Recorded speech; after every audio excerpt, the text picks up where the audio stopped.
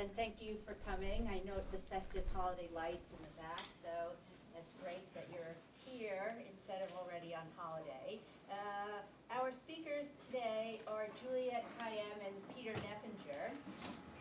Juliette was, until very recently, the Assistant Secretary for Intergovernmental Affairs in the Department of Homeland Security. Before that, she worked in Governor Patrick's administration as the Homeland Security Advisor.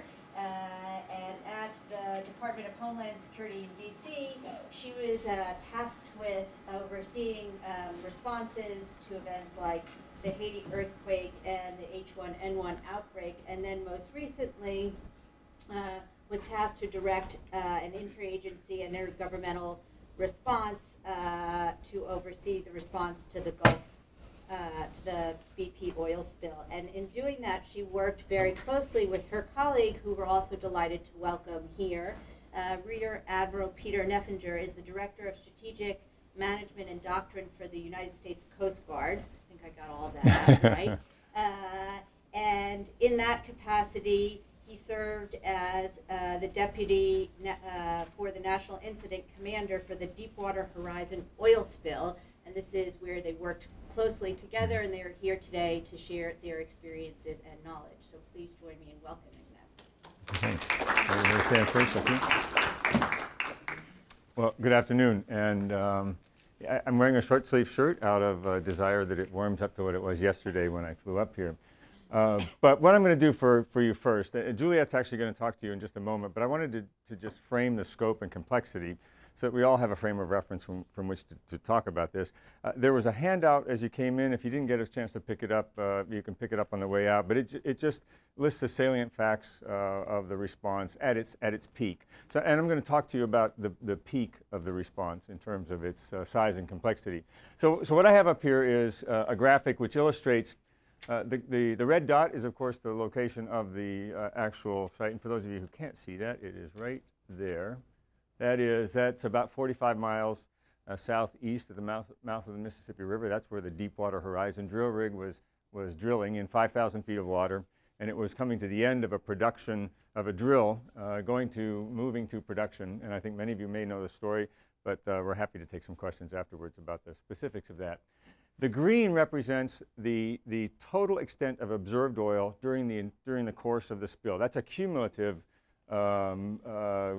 graphic. It is not the size of the spill at any given moment. It is simply the cumulative total observed location. So that really just shows you the extent of oil impact in the Gulf itself.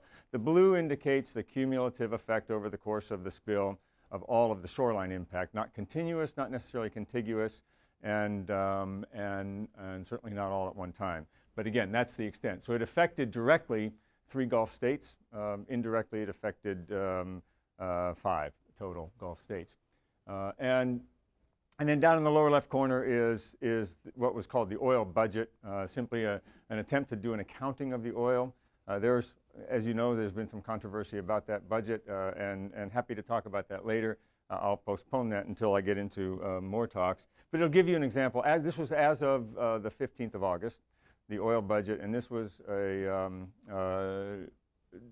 pie chart that was agreed upon by a scientific team led by Dr. Marcia McNutt of the U.S. Geological Survey, and she was the head of what was called the Flow Rate Technical Group, and that group actually worked under Juliette Kayyem's direction as well.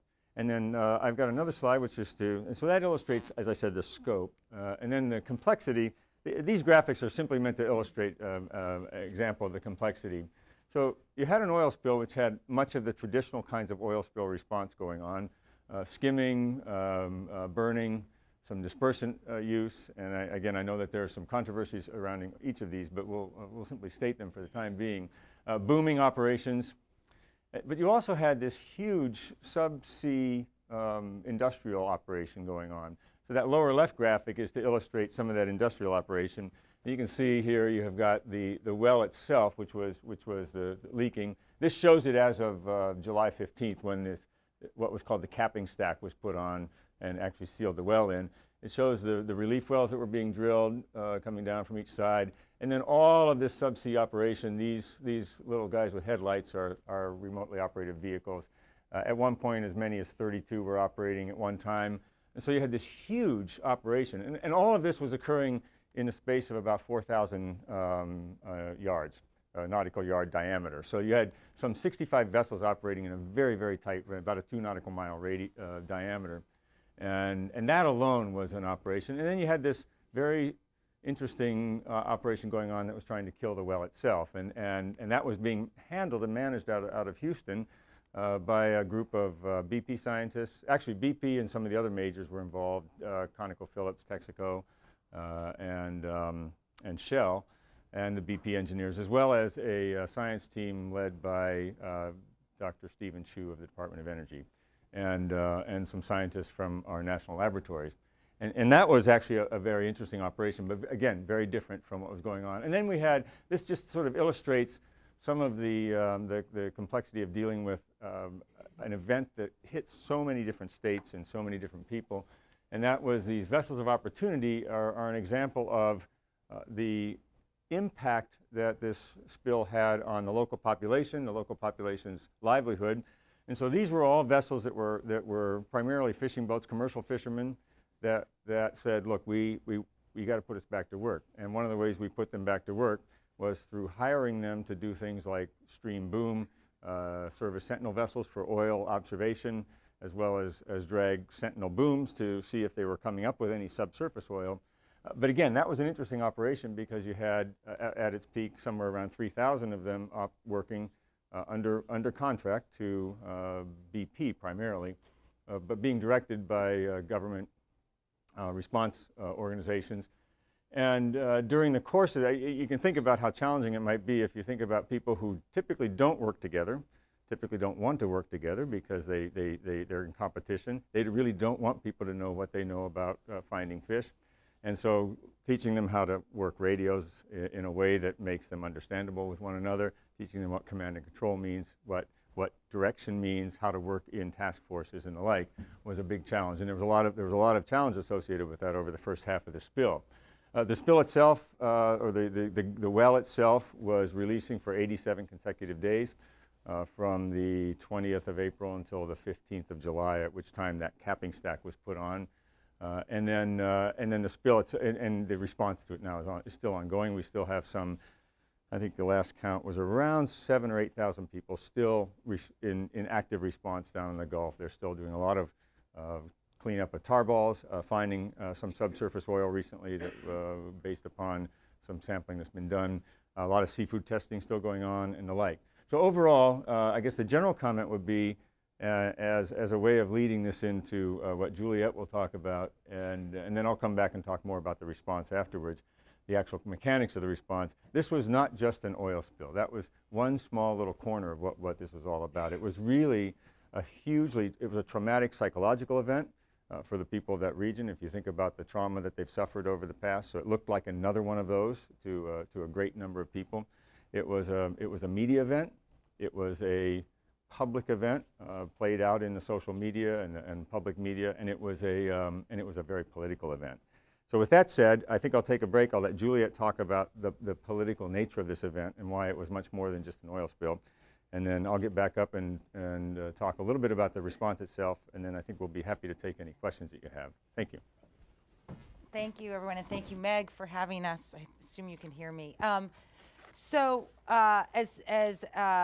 Peter said, there were sort of two sides to this response, and I think for students and people who are studying energy initiatives and energy policy, you can't forget the other side. I think that's the lesson of the BP oil spill.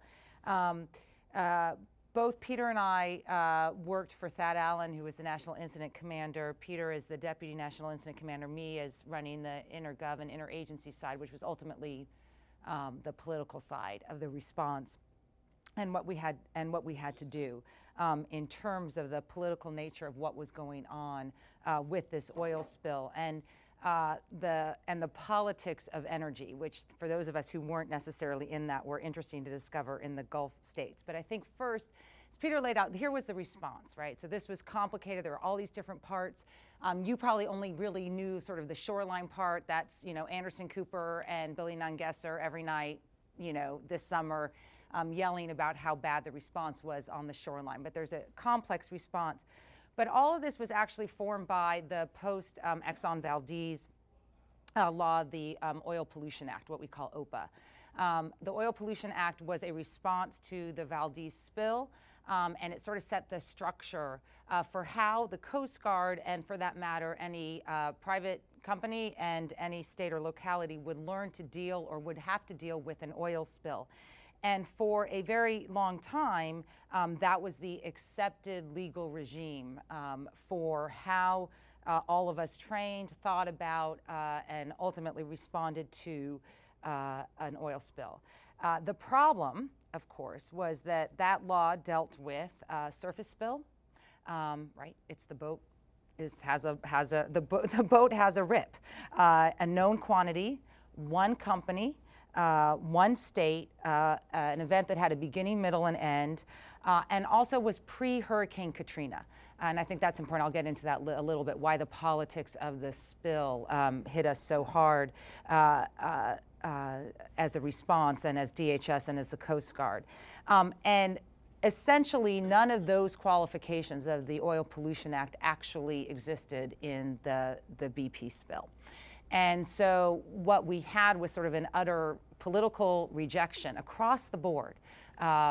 Mayors, parish presidents, governors, and as well as our own administration, a rejection of sort of that framework in many ways, because it just could not respond to what we were facing, which was, for a time being, that we thought that this could go on for 6 to 9 months. I mean, at the rate that BP was going at one stage, we thought this would be a much longer event. It was, trust me, it was long enough.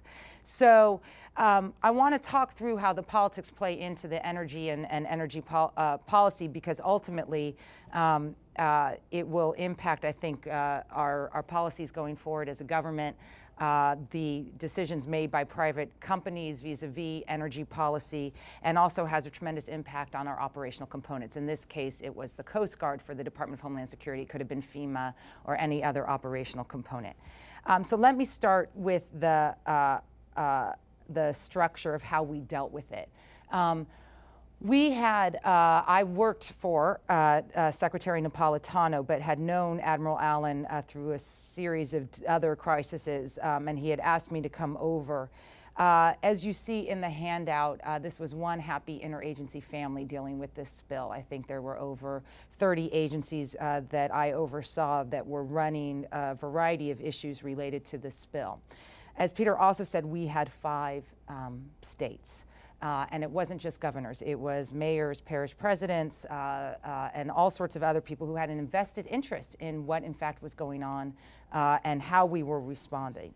And I say this just as a matter of fact and not as partisan. It is, there are 2 of those governors are likely to run against this president in 2 years. It was just a fact of the dynamics of what were going on publicly, that you had a lot of operational people dealing hand in hand between the localities, the state, and the feds, but there was a political overlay that was being animated by 2012, which was just clear.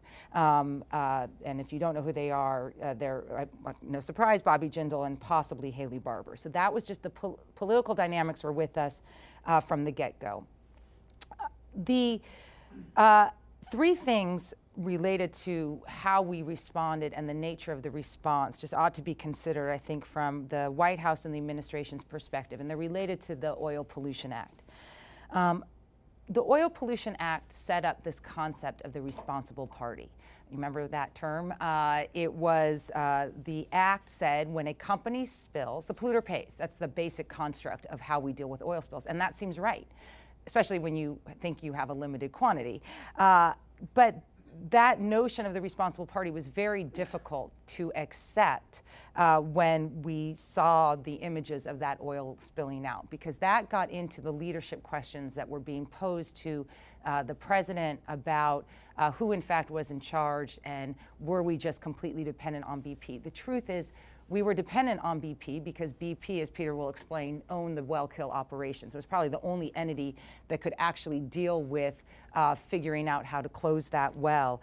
But as a political matter and certainly as a communications matter, that notion of the responsible party was very difficult to hold on through the course of the summer, because you were just completely dependent on a company that was being vilified at the same time, where those of us who had to be, Peter mostly in Houston, me out in the Gulf and vice versa, you had to essentially, essentially they were your partners. That's the notion of a unified area command. The second issue that I think played out in the dynamics of the spill response was something that happened early on, which was the moratorium.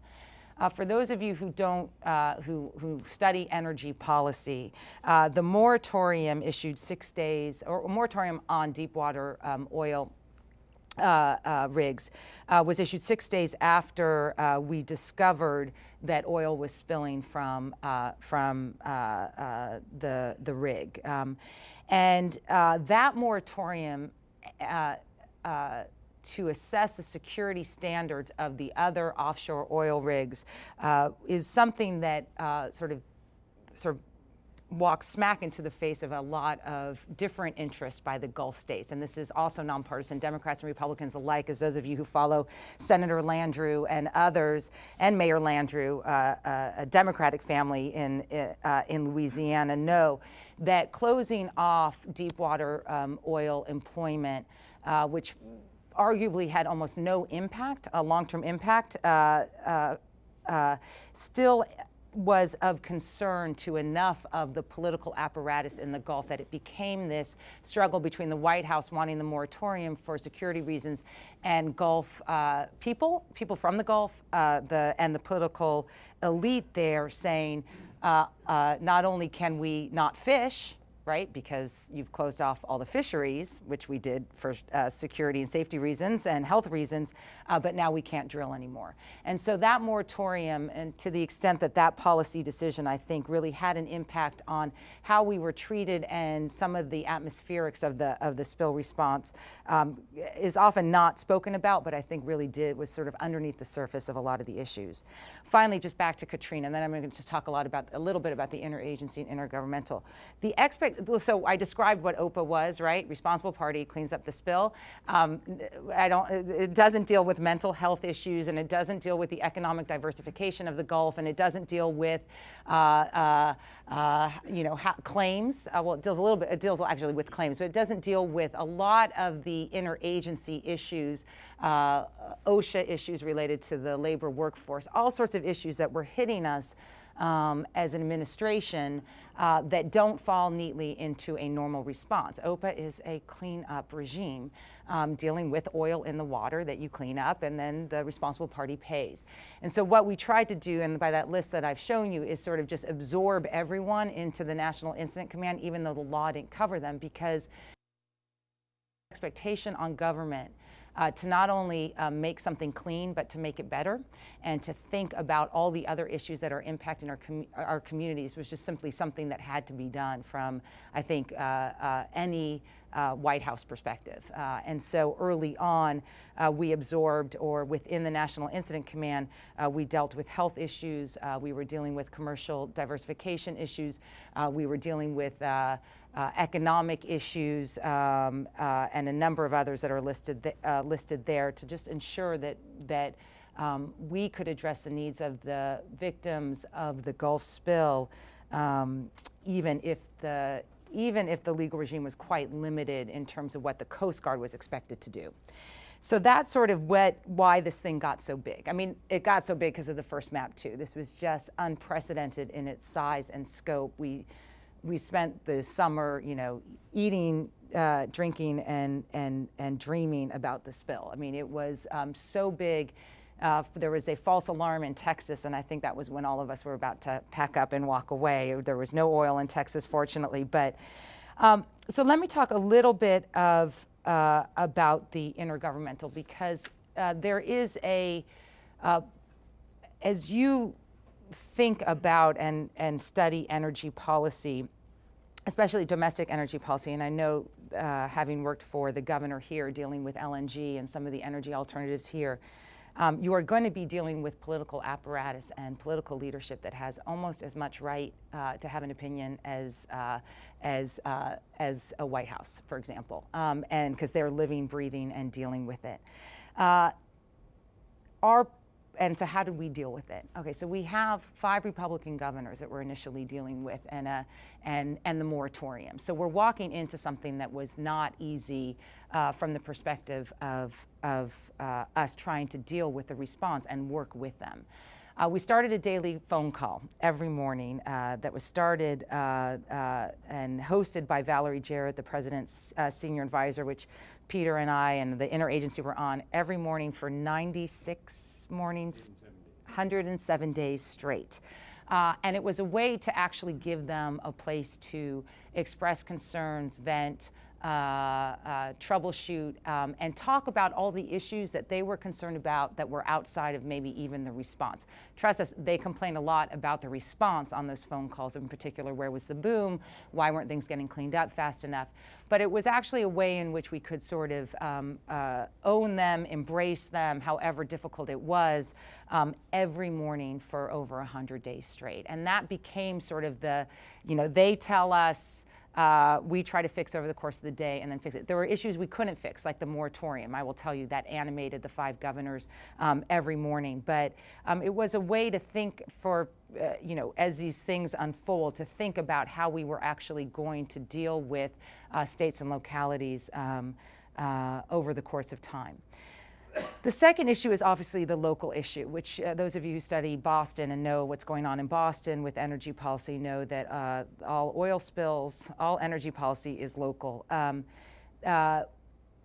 The Oil Pollution Act, the one I described, is very state-centric. It deals with governors, and it deals with the governors are the much like most of the Department of Homeland Security, it's governors who signed what's called the Area Contingency Plan. That's actually the plan that got signed by them at some stage in which they agreed upon how we would deal to an oil response.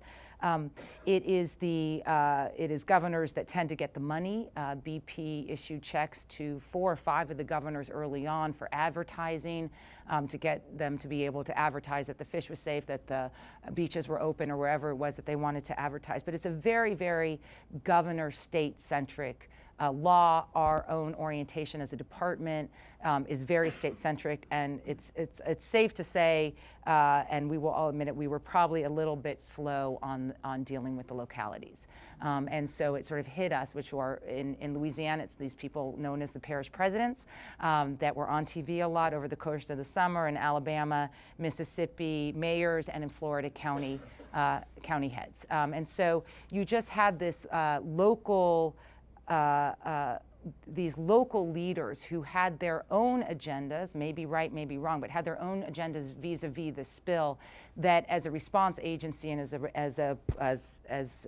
representing the administration, we were just a little bit slow on knowing what those concerns were and dealing with them. And over the course of the time, and I think, the truth is, I think BP would also say, we sort of all learned retail over the course of the summer, just how localized this event was given how big it was. And I think we did a number of things to fix that over the course of the summer, putting sort of senior liaisons with each of the parish presidents, trying to come up with solutions. But ultimately, it's safe to say that each of the parish presidents, in particular Louisiana, which got hit the worst, Mississippi barely so, just the currents, we were pretty lucky, that the parish presidents ended up having their own plans, that working with the Coast Guard to deal with their own planning, even though we had always traditionally worked with the state. And so all energy policy and all energy initiatives are local. The final thing I just want to end with is sort of the future of, I think, where we go from here. And this is where I think Peter is going to get into the well cooperation. There are this was not, as Peter said, an oil spill. This was a political dynamic. By 1 week into the spill, people are wondering, is this President Obama's Hurricane Katrina? That has an impact on the way people react to things over time. I think in the future, the lessons learned for us as a response component, as the Department of Homeland Security, that it's not only that we have the Coast Guard, we also have FEMA, which had its own problems with Hurricane Katrina. In fact, one of the ironies of the spill was when the Coast Guard was being accused of being too slow on the pickup, you had all these Gulf governors telling us, "Where's FEMA? Where's FEMA?" And we thought, okay, this is a interesting request given what had happened in Hurricane Katrina. The truth is, the governors sort of understood FEMA, their relationship with the Coast Guard. They didn't quite know as well. The reason why the Coast Guard was the lead agency was because under the Oil Pollution Act, it was actually the responsible party that had to pay all the bills. If you had put it under a FEMA regime in which, like it was like a hurricane pickup, it's actually the taxpayers who have to pay. So we had an incentive for a lot of reasons that the Oil Pollution Act and that legal regime remained the sort of focal point for how we were going to deal with it, no matter how stretched it got over time and no matter how much everyone sort of complained about it. I think ultimately the Oil Pollution Act, with some of the fixes that I talked about, being less state-centric, dealing with, having to deal with a long-term spill and one in which the quantity is unknown, the Oil Pollution Act probably worked for us over time, no matter how much it got criticized by the politicians across the board. So I'm just going to end with where I think that this is going before we turn to, so I think some of the science of the well kill operations, which I think is probably one of the other huge legacies of this spill, what was happening underneath the surface. What I think shocked us from the response thing was both from the governors and the mayors and the parish presidents and the White House is in any event related to something that people don't know a lot about, in this case oil, but you could imagine LNG or nuclear or any other substance. There is an insatiable appetite for information. And I think we spent probably the first 3 or 4 weeks trying to deal with this desire to know what was going on, how much was coming out, how much we were picking up, whether we were being successful, how many tar balls were in Texas versus Mississippi or wherever else. And it's that information that ultimately, and that sort of quest for information from a political apparatus across the board that was not only exhausting, but I think also drove some of the decisions that were made over time in terms of what was going on in our response and operations. And I think that now leads back to Peter, who's going to talk a little bit about some of the controversies related to some of our decisions on the response side. Now that we got through the politics, thank you.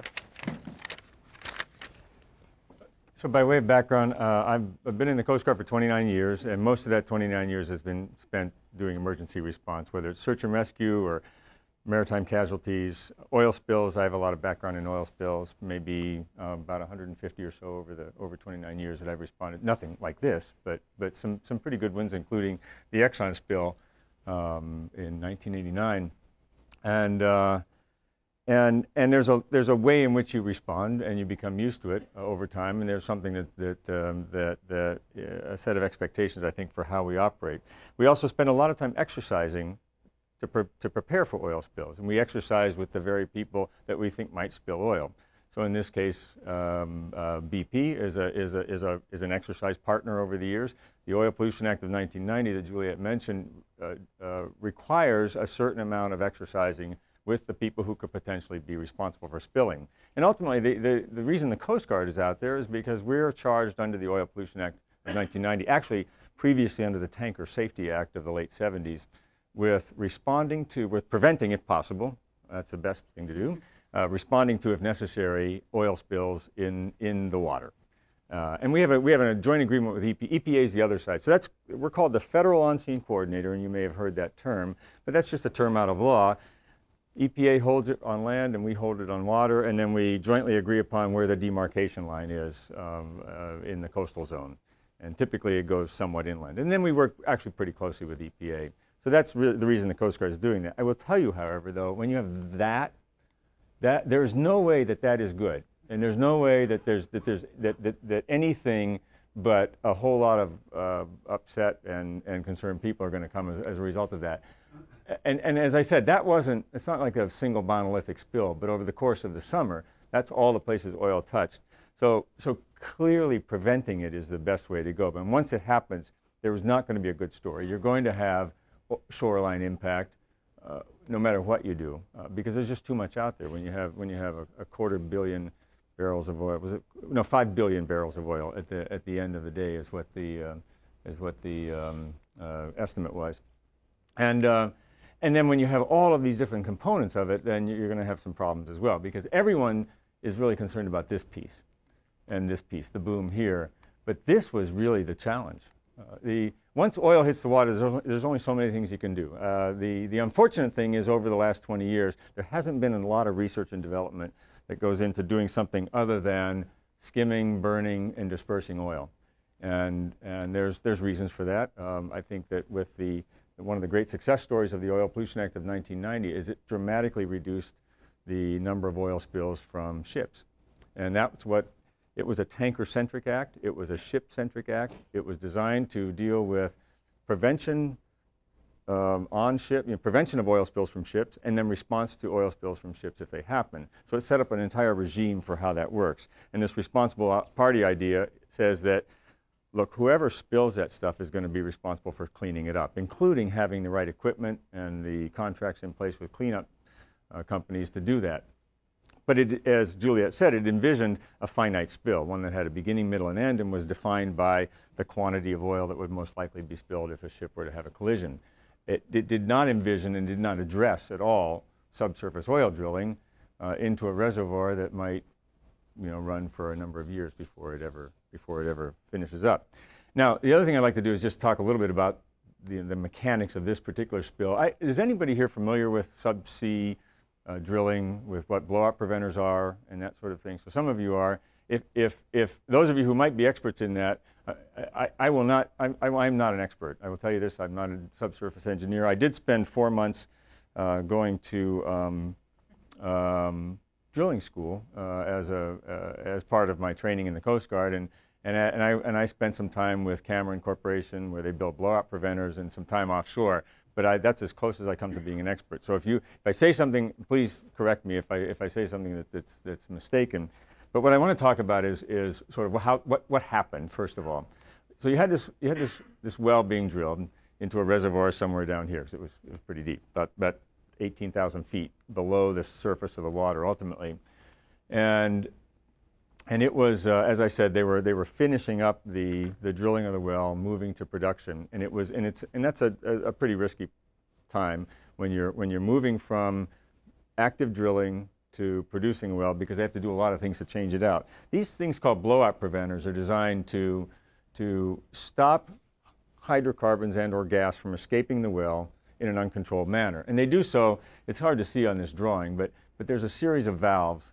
Actually rams that close, and they close for different reasons. Some shear off the drill string, some close around the drill string to keep it intact. Some of them are designed to close in various ways. But overall, the idea is that you can in some manner close off the well from the surface or from exiting, and it was considered. I mean, you heard people talk all early in the summer about the fail-safe system that failed.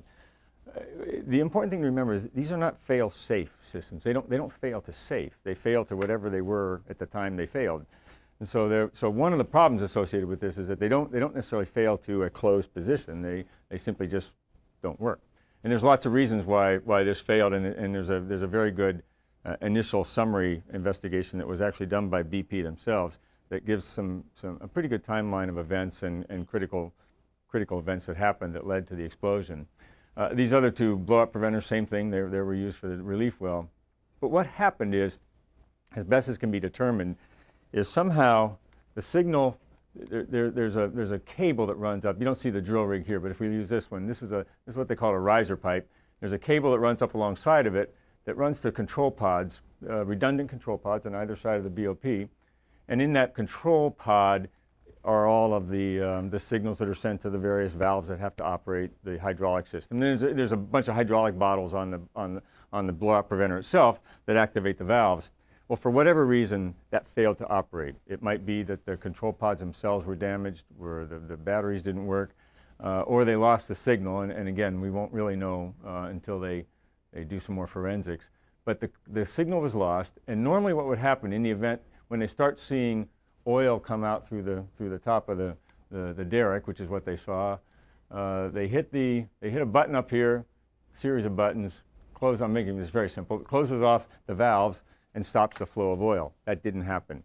The other thing that's supposed to happen is this is actually two components here. There's the blowout preventer, which is the valves, and there's this thing that's called the lower marine riser package. It's actually, it's got a couple of valves or rams on it as well, but it holds the control systems. It should break away if all goes well. They can do an emergency breakaway and then pull that off. This closes and everything's fine. And that's typically how it's supposed to work. Well, all that, obviously that didn't work, and you had an escape of oil. The other problem is when that happened, there was a lot of concern over, well, what went wrong? Why didn't that work? And the very first part of the response was trying to figure out, well, what happened? What happened in this blowout preventer that kept it from closing? And what's the condition of the wellbore itself? A lot of you may have heard on the news a lot of concerns about the integrity of the wellbore. And again, for those of you who aren't familiar with it, if you think of the wellbore, you drill the well first, and as they're drilling the well, they line the well with casing, and ultimately that casing looks like a tripod leg. As it gets down to the bottom, it's excessively smaller size, so it looks as though you could just collapse the whole thing together. But they're in 30-foot sections or so, and every 30 feet they're cemented to one another. Hangers hold them on, and they cement around it, and it goes down another 30 feet or so. So there's a series of cement plugs in the annular space around that prevents oil from coming up the outside or hydrocarbons from coming up the outside. And then inside the cement casing is where the drill pipe goes down, and the drill string is hollow. They pump mud down through the drill string. It's what lubricates the drill bit. It takes the cuttings come up around the outside of the drill string through the casing, and they're examined at the surface. And so it looks like what happened is obviously you had a release of oil up through there. The concern was that the cement job wasn't as adequate or as substantial or as robust as it should have been in various locations, a couple of key locations. And there was a real question as to the integrity of the casing string itself. And what I mean by that is there was some concern that maybe you had hydrocarbons leaking out into the formation. So there's a great deal of time spent this summer trying to determine what kind of condition that wellbore was in. It was 15,000 psi at the reservoir. That's very high pressure. About 8,000 psi here, and ultimately about 4,000 or 5,000 psi at the top of the BOP. So there were obviously some restrictions in here that were keeping the pressure up. But at somewhere between 8,000 and 15,000 psi, that's a lot of pressure. And the real concern was if they just capped the well without understanding the condition of the wellbore, you could blow out the sides of the casing, have a release into the formation, and ultimately an uncontrolled release up through the fracturing that would occur. So the real reason it took so long to actually put the cap on the top of the well, once they figured out how to do it with this capping stack, is that there was a real concern about the condition of it. And that's what the science team was working on and trying to understand. And at the end, it was just kind of a cross your fingers and close the valve and see what happens kind of event, and hope that you didn't have to reopen it again. Fortunately, it held, and it turns out that the wellbore was generally intact. But typically, the way you do one of these operations, as Juliette was mentioned, is you stand up a response command of some sort, and it's in our case it was a command that consisted of people from the state level, from the federal government level, and the local level. And again, when you have something that's this size, there's really no way to have local control and have a unified approach to how you do this.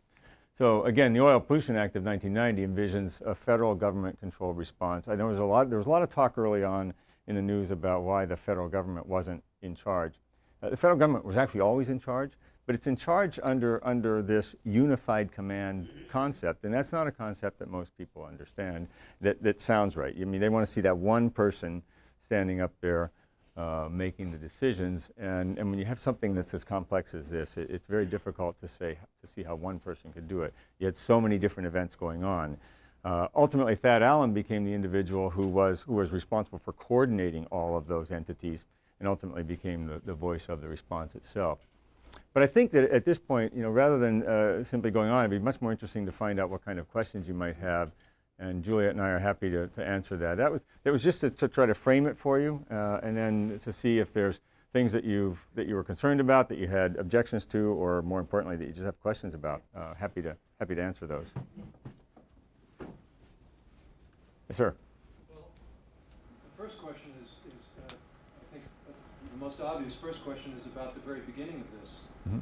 When I remember when the first reports were coming out, and the Coast Guard, the lead Coast Guard officer, a woman whose name I don't remember. Mary Landry. Is Mary Landry, yeah. Came out with an estimate of the spill, the level of the spill, or the intensity of the spill, which turned out to be way, way off. How did that happen? And how was that dealt with in the beginning? Part of the reason, obviously, for asking about this isn't only that the flow rate and all that has a lot to do with how much BP ends up being liable for and other things like that, but the argument was that this had an impact on the sense of urgency about the initial response, and that there was that people were kind of maybe a little bit lulled to sleep in the beginning by this really seriously erroneous estimate. You're right. There was a very low estimate, and at the risk of sounding self-serving, I will tell you, I don't think that it responded. It affected the sense of urgency, because even at 5,000 barrels a day, that's a lot of oil, and you're gonna, and if it's coming out continuously, you're going to need a lot of stuff to respond to it. Even 5,000 barrels a day, that's a lot. Like I said, times 42. Here's the problem, and I think that it's that. First of all, I don't think that as an entity, we who are responding in total. And let me explain my role. I was at the National Incident Command, which means I wasn't a responder operationally. My job was policy and interaction with the federal government, senior federal officials at the top level. But I can tell you that again, going back to my background in emergency response, we were throwing everything we had at it that was available.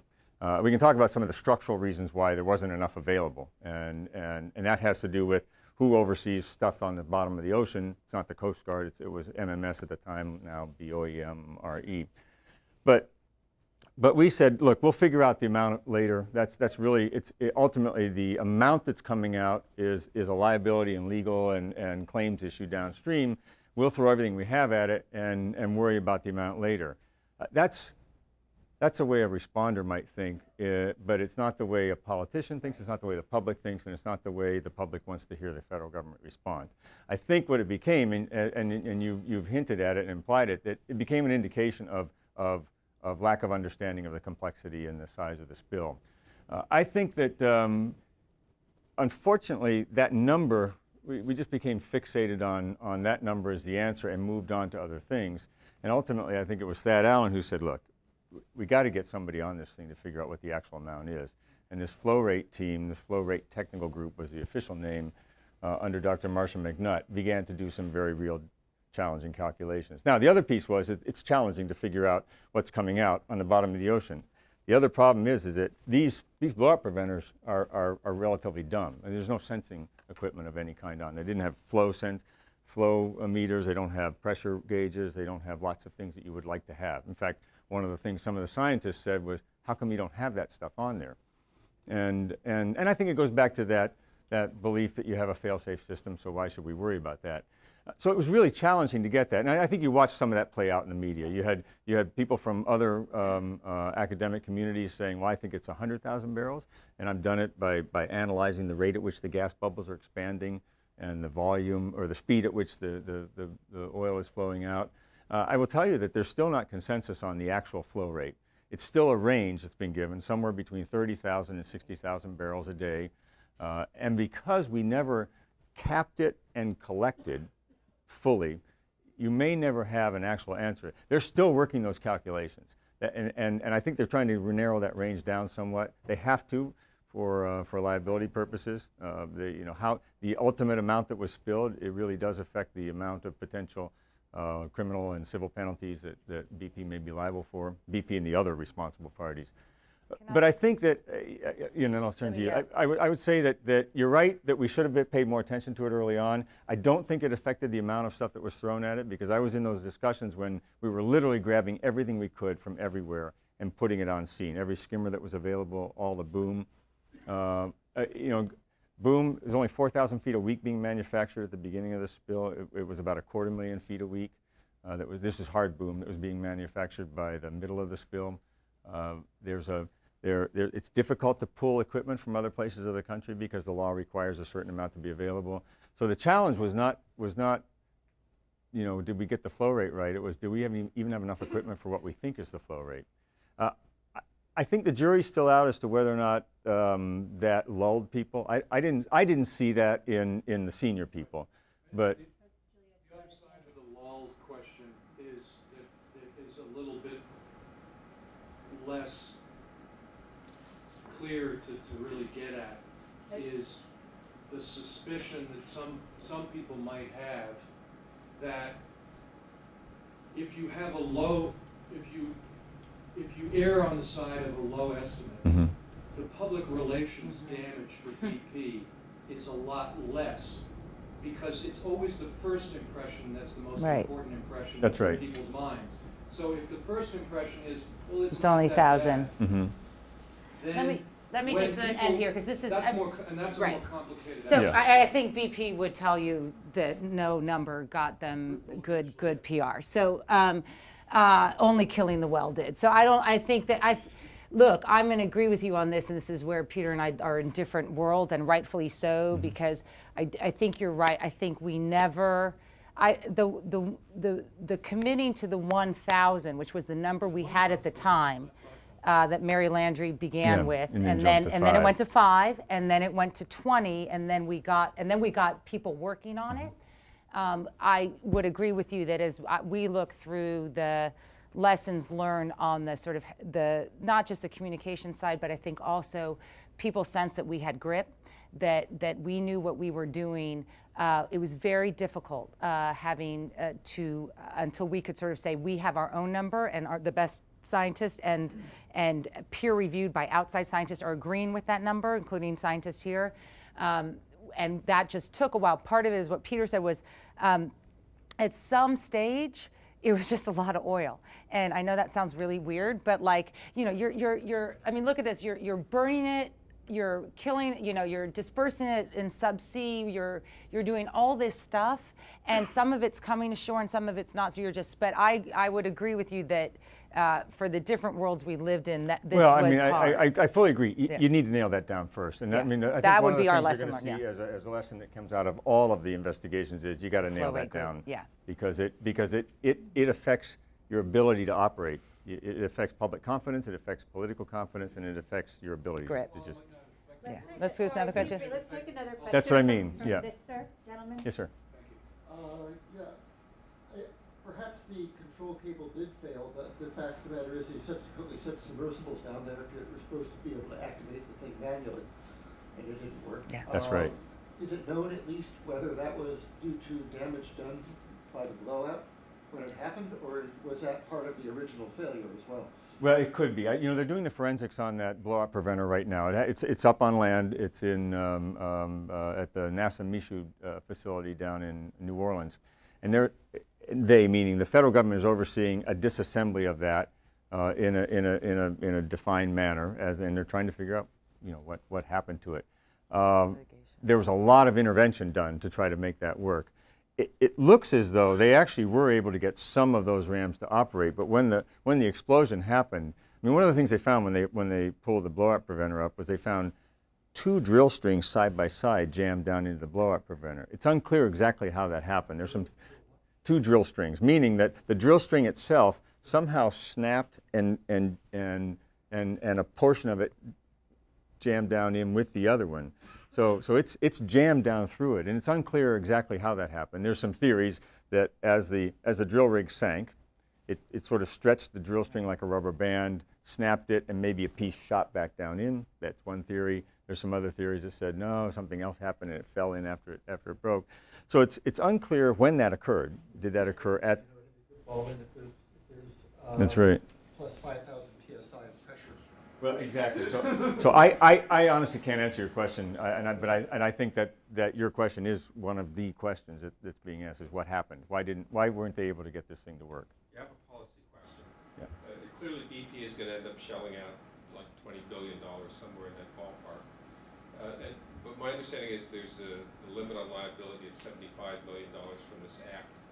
So the question is, going forward, what's going to happen to people who want to drill in the Gulf of Mexico? Are they going to need to escrow $20 billion? Do they have to have $20 billion? That's a good question. Yeah.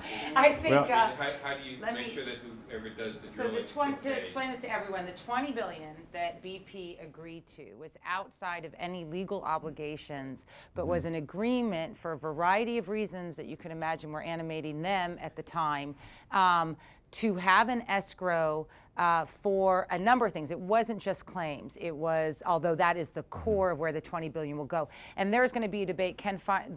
All of us sort of wiped our hands of claims. It's going to be really long-term and messy, and normal claims go through the Coast Guard and a structure within the Coast Guard.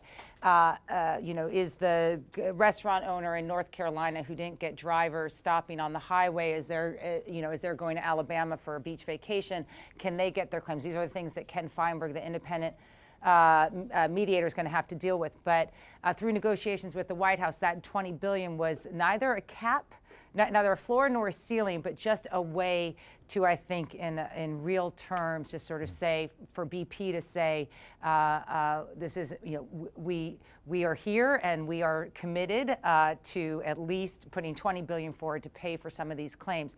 That is outside any legal obligation. To the $10 billion that they've spent on direct response costs to date, which I suspect is going to be that's going to be a lot more than $10 billion over time. If you want to drill in the deep water in the Gulf of Well, I think you're going to see the liability limits go up. up. I mean, Congress has already talked about doing that and saying and lifting that $75 million cap.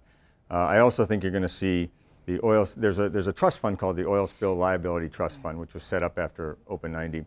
It runs from anywhere from $1 billion to $2 billion. It has a range, and when it reaches $1 billion, then a tax on the production of oil a barrel per oil production tax kicks in. It gets it up somewhere between $1 and $2 billion, and it kicks out again.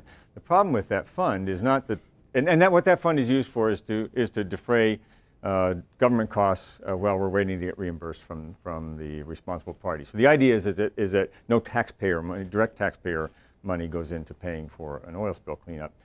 The problem with that is that it's capped at a maximum of $1 billion per incident, meaning that once we hit, and we're at about $700 million that we've spent out of that fund so far. It's been reimbursed, but the cap doesn't matter whether you've been reimbursed or not. Once you hit $1 billion, you can no longer spend out of that fund for this incident, and we think we're probably going to go past that. So I suspect that Congress will address some of those issues immediately. How that'll affect drilling, I don't know, but I think that that's something that the majors, I think, are looking at, is what does this mean for us in terms of what kind of insurance we have to carry. Question in the back. You guys look like you really had a hard summer. and you worked really hard, and I thank you for it. I mean, obviously, you know, you're prime professionals and you devoted your lives to this, and I appreciate it, and I'm sure a lot of other people around the world do too. My remembrance of Exxon Valdez was there was 10, 15, 20 years of discussion in Congress about double-hull tankers. Mm-hmm. And I'm not sure what the law is now. All double-hulled now. All double-hulled. In fact, now we're moving to double-hulled cargo ships, but all tankers now. There might be one or two that are still playing out their grandfather years, but I mean, it's all double-hull required now. And it took time after Exxon Valdez to get that. Absolutely, legislation. it did. My understanding of the way that deepwater drilling happens in the United States opposed to other countries is that blowout preventers are not double, triple redundancy the way that it is in the North Sea or in Canada and things like that. Well, they're not regulated. They're not inspected by the federal government. Zero redundancy. How long do you think it's going to take us to come up to the best practices of the others around the world who are doing deepwater drilling? Well, you know, that's a good question, and Juliette may have more insight. I can just tell you from the operator's standpoint, I know that, I mean, I sat in front of many congressional hearings this summer, and which, by the way, is not something you want to do on a regular basis. But nor do you want to be talking to the president every week unless he's putting a medal around your neck, because it's usually not the most pleasant thing to do after a while. But I don't know what the new Congress is going to do. I can tell you that this last session of Congress talked a lot about fixing some of those structural issues that says, look, at a minimum, there needs to be an inspection and some sort of a structural requirement for how these things are constructed and the types of redundancies you might have to have in place. I think it remains to be seen what happens with what MMS became, this Bureau of Ocean Energy Management, Regulation and Enforcement. I don't think their transformation is done yet, and I think Congress is going to say something about their continued transformation. The other thing you have to do is somehow connect. If you go back to what I said before about oversight, you know, the Coast Guard's response. This is a vessel. It's classified as a ship. It's self-propelled, can move itself around the world. We're responsible for inspecting and certifying everything on that ship, including the plan for how you respond to an oil spill from the stuff that ship carries, you know, its own fuel. But we don't inspect the derrick, and we don't inspect the drill floor, and we don't inspect this thing that connects to the bottom. This was all MMS. So there's a disconnect, there's a gap there, if you will, in terms of oversight, and I think you're going to see that gap get closed. There's been a lot of talk to the Norwegians and others who do big drilling in the North Sea to see how are they doing it around the world. I just don't know what the new Congress is going to do and whether that's still a priority. Maybe you have some insight into that. So there has been some regulatory changes, but there haven't been anything like the double hull requirements, partially because I think there wasn't a lot of expectation that there would be an Oil Pollution Act 2011 or whatever year. What we're hearing, and you can actually, I think, you can feel it by the lack of oversight, is sort of what oil spill. You know, this thing killed us in the summer, but there's not a lot of things to be gained for either taking on the administration for their response or you know, with all these other issues that have brought in this new Congress. So I actually think, I mean, you know, to the extent that we're not hearing a lot of oversight hearings for this spill, which we were a little bit concerned about given just the change in the Congress and the makeup of the Congress, and we're not hearing that we're going to get hauled in or anything. I actually think that there probably will not. My guess is, and I can say this because I'm out of government now, but my guess is that there's not a lot of strong political will. There might be regulatory changes, administrative changes, but I don't think you're going to see this huge statutory regime build up. I will say, though, that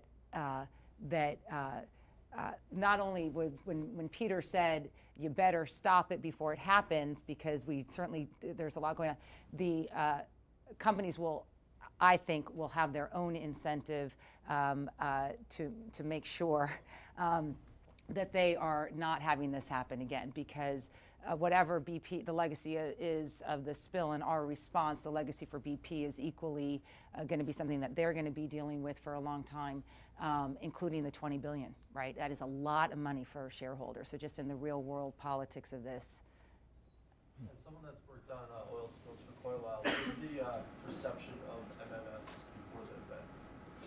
How effective they were and what role they played maintaining drilling? Well, I can tell you how we interact with them, and I think so with respect to preventing or responding to oil spills, I mentioned that there's a requirement for vessels to have plans in place to respond to the worst possible discharge they might have. And in the case of that drill rig, it was 700,000 gallons of diesel fuel on board and a small quantity of aviation fuel that they carry for the helicopters that transport people in and out.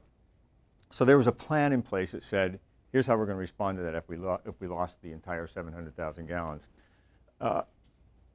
MMS, now BOEMRE, had a requirement for plans to respond to blowouts of wells if they did. Their regulations allow a comprehensive plan, meaning a plan that speaks to, in general terms, to a general area of operation. That would say, if in this area something were to blow out, these are the resources we have available. And they're required to do something called a worst case discharge. The problem is that the agency responsible for the plan was not required to review the plan. So in other words, if it's an oil spill in water, we have to respond to it. MMS doesn't have a response requirement. And I think that if I had to say where the real gap was, it's in not connecting those two agencies. So I would say it's almost hard to say that MMS failed because they didn't have a requirement to think about response. They just had a requirement to have a plan. And that may sound sort of stupid, but if you think about it, if you're not required to respond to it, then you really don't care about the plan. I think that's what happens in agencies. You know, if you're not going to be responsible for taking care of the mess that it cleans up, then you'll just check the box for a plan. And I think you saw that, I think one of the plans talked about sharks and seals, that things, and walruses, things that don't even exist down there. So I will tell you that gap will get closed, if for no other reason than that we want to close it, because I don't ever want to have to respond to something like that again, not knowing it's going to happen, or not being aware of the potential for it to happen.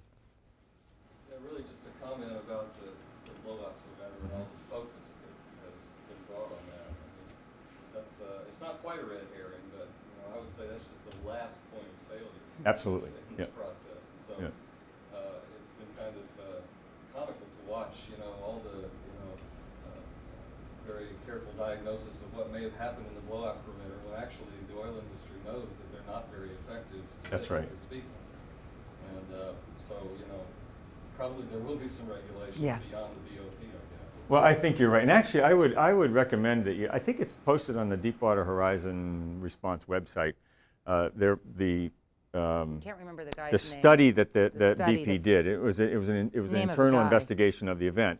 And putting aside, you know, that BP was investigating itself, it's actually a pretty good read, and it talks exactly to your point. And what they do is they set up, you've all seen the Swiss cheese diagrams, the exploded Swiss cheese diagram that shows how if you get just the right combination of events, you can draw a line right through a block of Swiss cheese because you can hit all the right holes. And what they do is they show for each slice of that Swiss cheese diagram, they say, here's a critical event at which you could have stopped this from happening. And it goes all the way back to things like the last cementing operation. So you're absolutely right. The blowout preventer was simply the last thing that failed in a long string of failures that led to this explosion. We used to call the blowout preventer, I think I have to just remind where we were on the shore, which is there were these things, you know, that everyone focused on. I don't know why that is. It might have been media purposes. It's easy to conceptualize a blowout preventer. But it also was with boom.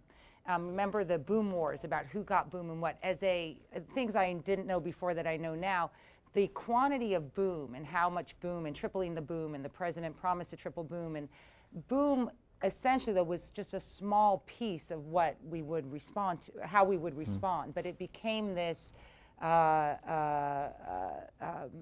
issue like the blowout preventer that I think that the public could really sort of get their head around, because you know, this oil spewing from the, you know, the bottom of the ocean was just, it was very hard to conceptualize. And so part of this was just, you know, I think people focusing on the thing that they could really sort of understand in a weird way, something that they could hold. The other comment, just real quickly, was, you know, you sort of intimated that maybe the oil companies would be more motivated now not to have accidents. But, you know, I think that motivation was there before. Yeah. So, you know. Right. Sometimes a significant emotional experience like this can provide more money. Yeah. I think 20 billion is a lot of money. 30, right? Well, if you add in the response, 30, but it's a lot of money. I have first a technical comment because you asked for it, so I will do that. And then I have a question on government, which is really mine. In terms of a technical comment, the casing are screwed. The casing pipes are actually screwed. Oh, right. Yeah. In terms of the government, is that you said you had responsibility of 58 agencies, I believe? Yeah, the agencies are sub-agencies. Okay. What amount of authority had you, and did you have to exercise it? What amount of what? What amount of authority? So I was on the... Did you have to Yeah, exercise so it? I formed everyone into teams. So I oversaw sort of the heads of each of these components in terms of what they were dealing with. Now remember, but that wasn't the response. They were the response. I was sort of everything else. I mean, really, you know, boom and where you put the ships and stuff like that. I was the energy agency. The way it works, this was an interesting event. Normal counterterrorism, homeland security events are run out of the National Security Council at the White House. And there are these meetings called the deputy meetings. This is all Washington speak, but the deputies of each agency sit at the table and deal with all these issues, and there's one lead or two lead, in our case, Interior. So our deputy, or I, by the end, because there were 3 times a week and it was crazy, would sit there and run all the interagency issues, most of them dealing with environmental issues, the health issues, the mental health issues, all this other stuff. On the NIC structure, National Incident Command structure, I'm the other person dealing with the interagency, but I'm not within the Coast Guard chain of command. I was within the authority DHS really chain of command. came through Admiral Allen, Yeah. who was named the National Incident Commander. This is actually, a great if you're a student of these sort of arcane government authorities, the National Incident Command had never been established before, ever. This was the first time, other than an exercise. There was something called a spill of national significance that, that almost seemed like self-evident declaration, but it was actually a declaration out of the law. But all that declaration does is allow for the establishment of something called a National Incident Commander. And typically that person was viewed as either the sitting head of the Coast Guard or the sitting head of EPA, the 2 people who hold that authority as Federal On-Scene Coordinator. In Thad Allen's case, he stopped being the head of the Coast Guard about 2 weeks after this event, or 3 weeks after this event occurred. So it took an additional designation to name him once again a Federal On-Scene Coordinator, because all those titles fall away as you walk away from the assignment. That gives you certain authority to command operations, but it doesn't necessarily give you authority to force people to the table. It's really more of a negotiation, if you will, with these agencies, because all you do under the Oil Pollution Act of 1990 is clean up oil and protect environmentally sensitive areas. The other interesting thing about that act is it didn't envision economic impact as being of concern. It really only speaks to environmental impact. Right. And as we know, economic impact was a huge piece of this. Mental health was a huge piece of this. Seafood safety. So what it really took was the backing of the White House for this individual, Thad Allen, as the National Incident Commander, and it was more positional authority rather than statutory authority that got it done. And that's why I would say, I mean, he's a great case study in how you take persuasive authority and turn it into action, and that's what it really took. And actually, Juliette underplays her role. She did a superb job of actually pulling all those teams together, because these were not people who always play very nicely together, and there are lots of separate agendas being run, and there are people who would rather do it their way than get involved. And she did a great job of kind of keeping everybody focused in a unified way on what the objectives were. I did not know that there was a long history of between the Agriculture Department and the EPA, which I walked straight into, not knowing that there was, decades of animosity. A lot of fan blades out there. Exactly. Someone had told me, but thank you. Anyone else? That's it. Well, thank you. Thank you very much. Thanks very much. Thanks.